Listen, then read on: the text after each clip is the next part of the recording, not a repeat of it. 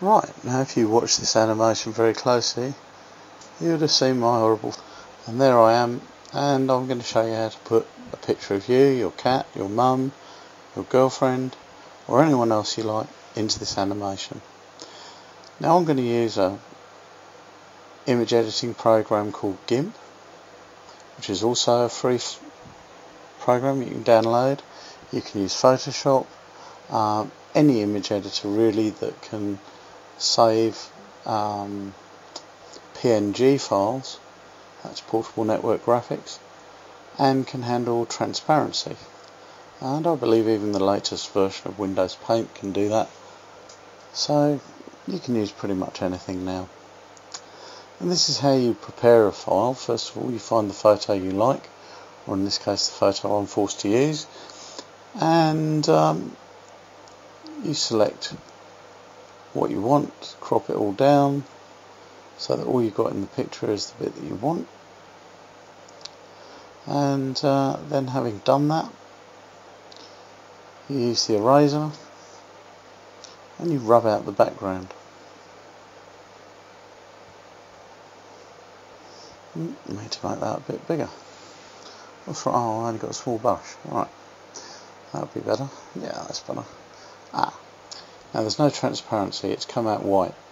So I need to add an alpha channel. There you go. And now where you see the checkers, it's transparent. And all paint programs seem to have that standard sort of checkered background that they use to indicate transparency. So now I'm going to rub out all the major areas roughly, which obviously does a lot of the work without me having to fiddle around.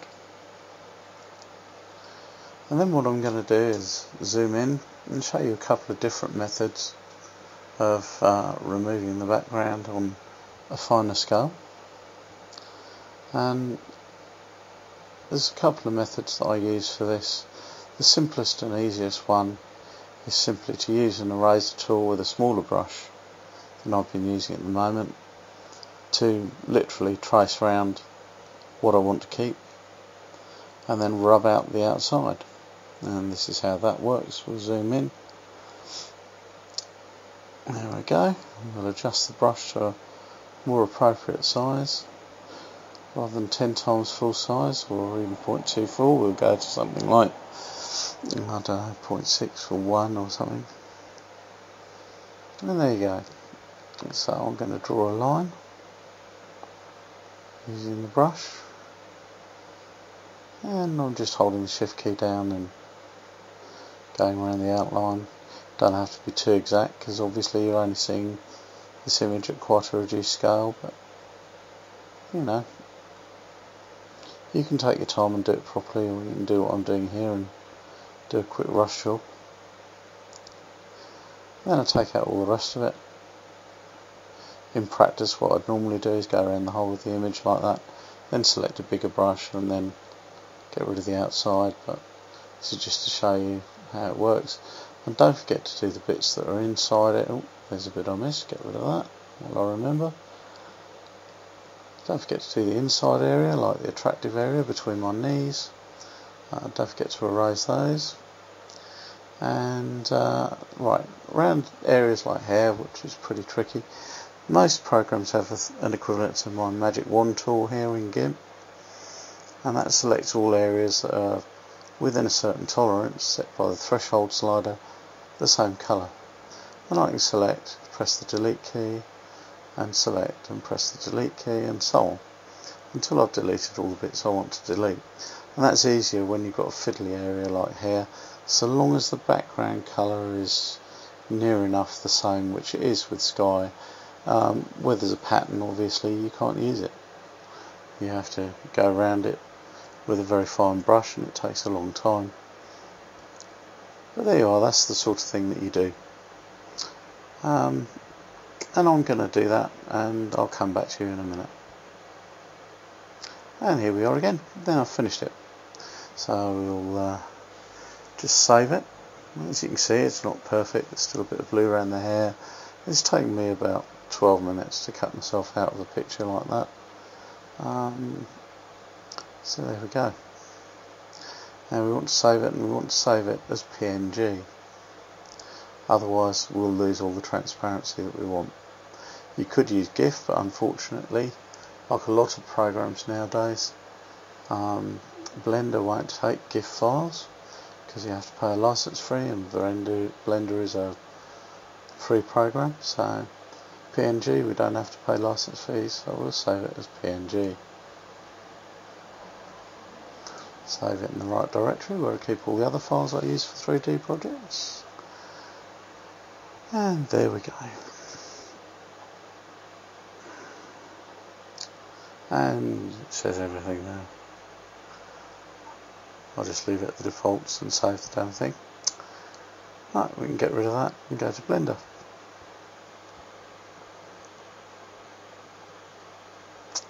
Right, here we are back in our Blender scene, so what we need to do, we'll go back to the beginning again just so we know where everything is, and we'll add a plane. I'll just show you something first of all. There's the plane, right? Now, you can twiddle around like this and try and rotate it and position it. There's a much better way. If I hit Control X and get rid of the plane, and then I'll re-add it. Hit Control Z. Control Z again. Delete the damn thing. What the hell? Right. There we go. Re-added it. Now you'll see down at the bottom left there's this neat little thing, Align to View. And what that's done is it stood the plane up. There you go. So it faces the camera because we're in camera view at the moment.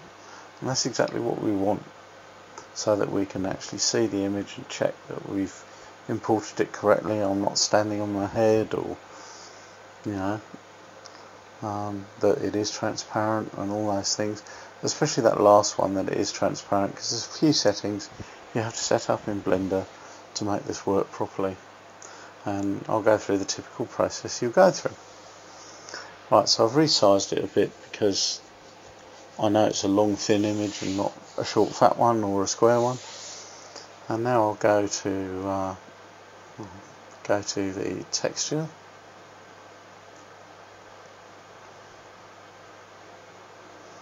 I'll go to materials, sorry. Add a new material, like so. Turn the intensity down, turn the specular down. Make it emit. It's going to be a bright image of me, so it's going to actually produce light, almost as if it was a lamp. Right, we're going to texture, and we'll change that from clouds to image or movie again. Open our file, which I called me Brighton 2, and there I am. Now you can see there's a horrible white line. To get rid of that, we go down to where it says under the image bit and pre-multiply, we check that, and that gets rid of that horrible white line. Okay, brilliant. Now there's a few more things we need to do, and I'm bound to forget one or two of them, so I always do, so bear with me here.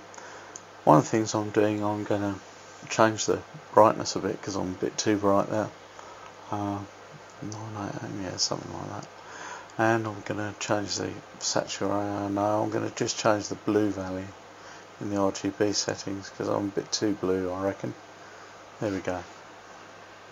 That's a bit better. I'm not quite that blue. Right, so we'll go down right to the bottom. Don't want to change anything in there. What we want to change is we want to make sure we've got show alpha selected at the top there, and go back to materials, change that to a plane, and as you can see I'm on there, but I want a white background. Now what we've got to do is get rid of that white background, which is the diffuse colour, and the way to do that is, if Excuse me, I'm just trying to remember, but as you can see it would actually render like that.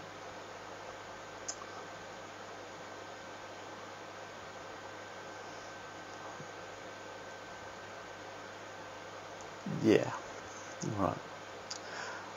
What I'd forgotten to do is turn transparency on and turn alpha all the way down to nothing. So I'm invisible in the materials box until, as you see, until I go to the texture box, just go right down to the bottom, and as well as the colour, which is already selected, I turn on the influence for alpha as well. And now it should do. There we go.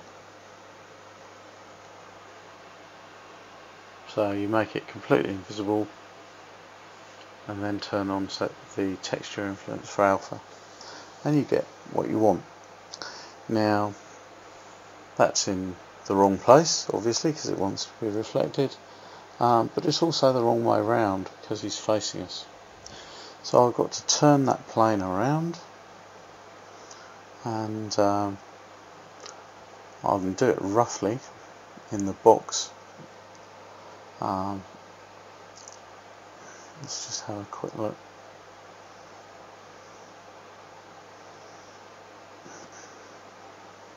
Excuse me while I tiddle around a bit here. You'll find yourself doing a lot of tiddling around in Blender. Yeah. So what I need to do is I'll do it by clicking the box in the menu system there, and I'll change that rotation in Z to around about 180 plus that, so about 226. That's got it roughly right, because the others should have changed as well to make it align exactly with the camera. So that's nearly there.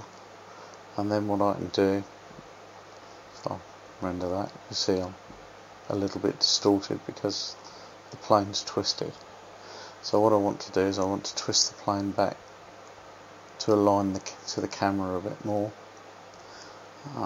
So we'll do that using the handles, rotation handles.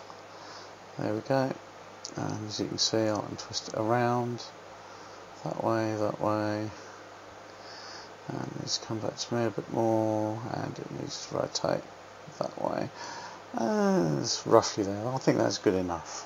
It's good enough. So now it's in the right rotation, and I'm going to come out as a mirror image on the cube, which is what I want. Okay, I'll just turn the intensity of the cube up a bit so we can see what we're doing. It won't affect the render because it's mirrored. I'll just turn it up so we can see the faces, so I can see where it wants to go. Now that looks about it, like frame 35. So what I'm going to tell myself is at frame 35 my image wants to be roughly centered in the cube. Okay, so if we think about how things reflect, it obviously wants to be opposite the reflecting surface. The camera is above the reflecting surface, so it wants to be a bit down from the camera, but it needs to be behind the camera, and it needs to be larger than the camera. And you could mess around for hours, but the best thing to do, and here is how you would probably think to do it. See, this is what I said before, you forget the 3D cursor, and you can tiddle around like this and fiddle about until you get it exactly on the end of the camera. But if you select the camera, snap the 3D cursor to the camera, then select the plane, snap the plane to the 3D cursor, you know then that it is exactly on the back of the camera. You can just pull it back a little tiny bit. There you go. And now what we need to do is to pull it over a little bit towards the left, and yeah, it's going to need to go up. It's going to need to be scaled as well, so we'll drop it and scale it. I think that's probably the best thing to do. S for scale, move the mouse pointer out, I'm just kind of guessing, but I think that'll be about right. So we'll go back to camera view and we'll do a test render. Oh look, I've just missed. So I need to go left quite a bit. I need to go up a bit. So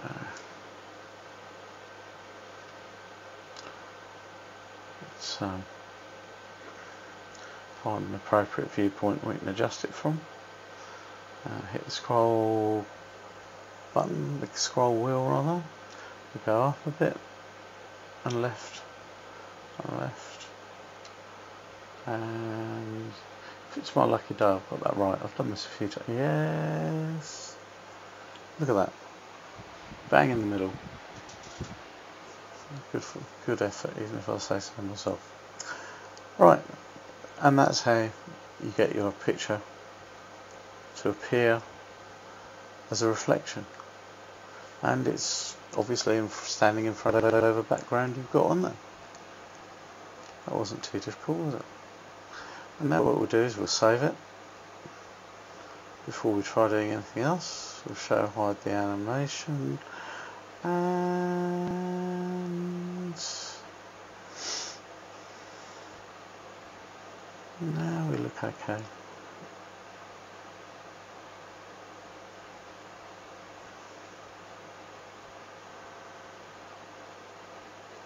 Just a bit of a final check around to make sure that we seem okay, you know.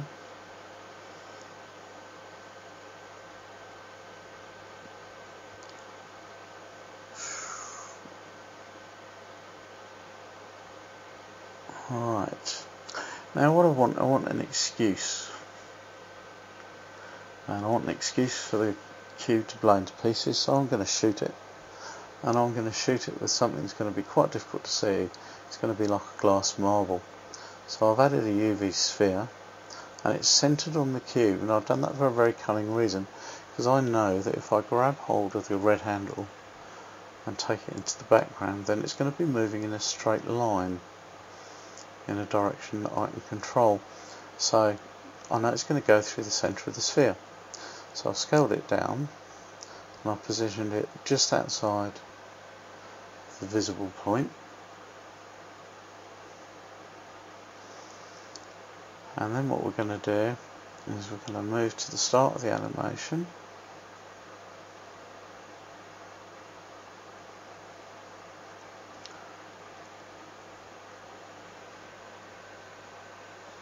And we're going to create a keyframe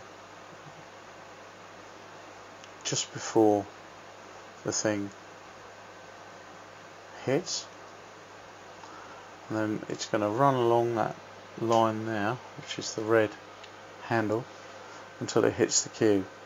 Now we want it to hit the cube at frame 70. Well, frame 70, which is when it starts to disintegrate. So we're going to place it where we want it to hit the cube at frame 70.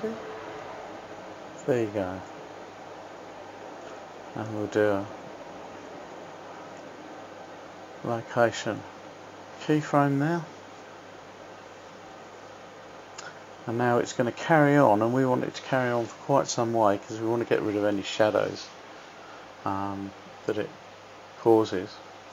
So we're going to move on a little bit further in time, and we're going to insert another keyframe with it well out of the way.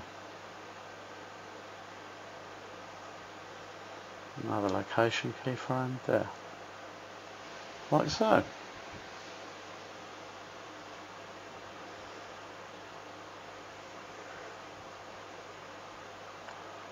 I'll move on a bit more just to make sure that the thing's well out of the render frame. So I remember the first time I did this, I had gone bullet casting shadows. When it was stationary, it looked a bit weird because you had this stationary shadow there. There we go. Right, so that's that. We need to give it a material now.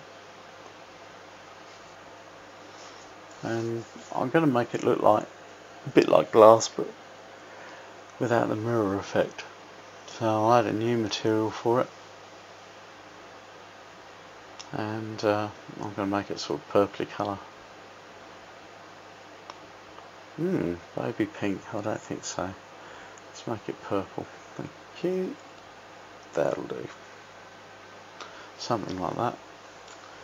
Turn the specular, well, yeah, about halfway, because we want to see a glint or something on it. You won't really see it, it'll be just like a blurry purple thing, but. And we're going to turn the alpha down. Might need to go down a bit more than that, but. I don't even need to go down more than that. We'll try it.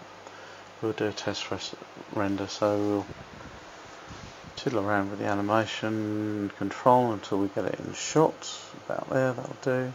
We'll do a test render. There it is, and it casts a shadow, which is good. And it's a little bit too solid. We want this to be subtle. It's going to be quite difficult for the eye to see, but when you look for it, you'll see it. So if someone says to themselves, why did that cube suddenly fall apart? And they look at it again, they'll see it. And there you go, it's sort of like a ghostly marble. I think that's good enough. So the next thing for us to do is to save the file again, and we can go into render settings, and we can set up to render. And the render settings are in fact the camera at the left hand side there. Now we've already done the preset for the size. We want to turn up the anti-aliasing a bit to make it look a bit better. You could do full sample if you're being ultra critical. And the other thing we want is the output. Now we want to put it, I'm just going to put it in my desktop, so rather than the temporary folder. And whereas a professional would want to render it as an image sequence, a sequence of PNG images, we're not going to worry about that. I'll change that in a minute. And that's for desktop, and I'm going to call it cube something. And Blender would automatically add some numbers on there, depending on when you generate it. Right, so we changed it to X video down the bottom there, not PNG. So we're going to actually render direct to video, which all the professionals will tell you not to do, because then you can't do anything with it afterwards, but hey. And render animation. And no sooner do I click render animation than I realise there's something I need to do. That shadow is far too black. And we need what the photographers call an infill light. So I'll press the escape key. And the escape key will stop it from rendering. It stops most things in Blender. There we go. Right, so we'll go back to our 3D view. And we're going to add another light. This will be on the opposite side to the sun, and it fills in the shadows, but not very much, so it's going to be very low brightness. So you go up to the add menu and select light, point is the one we want.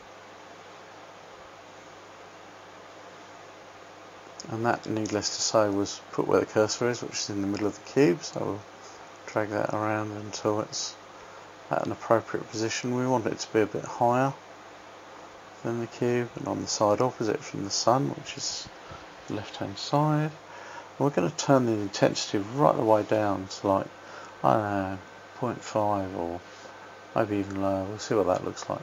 That's fine.